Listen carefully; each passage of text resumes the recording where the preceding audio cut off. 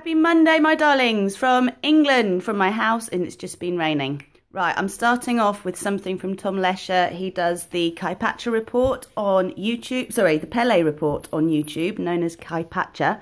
Has a lovely little affirmation for the week. In my search for health and wellness, I have found the source of illness, a separation from the oneness that sows seeds of fear and darkness. One more time. In my search for health and wellness, I have found the source of illness, a separation from the oneness that sows seeds of fear and darkness. We all have our shadow, but it is time to shine your light. Remember last week we were talking about how to start your day? This week I just want to have the intention. I intend to align with my higher self and all that this represents. I intend to align with my higher self. When we're aligned with our higher selves, we no longer have to worry about the fear and darkness.